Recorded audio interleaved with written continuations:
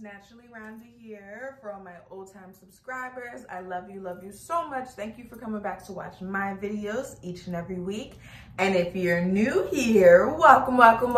Come on in. Please stay a while and check out some of my other content. If you like this video, then please give it a big thumbs up. This is going to be a CURLBOX review video on the March 2021 CURLBOX. If you have not seen that unboxing video, I will leave that down below in the description as well as up above in the cards. So all of the products from this month's CURLBOX came from Palmer's Cocoa Butter. It is their length retention plus biotin line. In this box, we really received, in my opinion, more so wash day products as opposed to styling products. So I decided to just do a wash day video for my review. So I'm going to take you along my wash day with the shampoo, conditioner, and deep conditioner. If you would like to see my review on the March 2021 CURLBOX, please keep watching.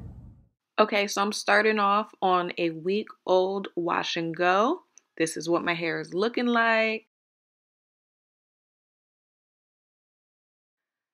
Now for the shampoo, it was just all right. It was all right.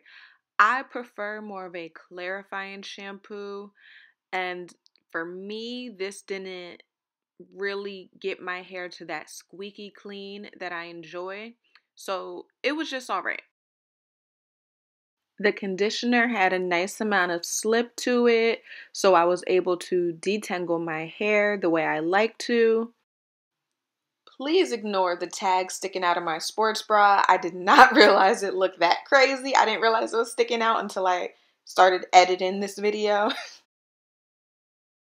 Then after I detangled my hair for the first time, I followed up with the deep conditioner, and I just put that right on top of the conditioner and detangled it for the second time.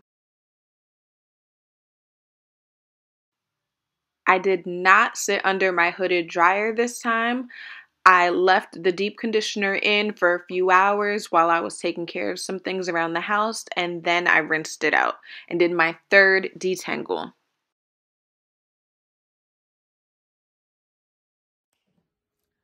I'm coming on here really quick just to talk about the hair oil that was in this month's CURLBOX. I used that to take down these twists. If you would like to see the tutorial on this look, then stay tuned because it will be live on my YouTube channel tomorrow. So if you're not subscribed to my channel, then click that button down below and subscribe so you don't miss that video or any of my other future content. The oil, it was nice. It did the job. You know, I sprayed some spritz on my hand as I was unraveling.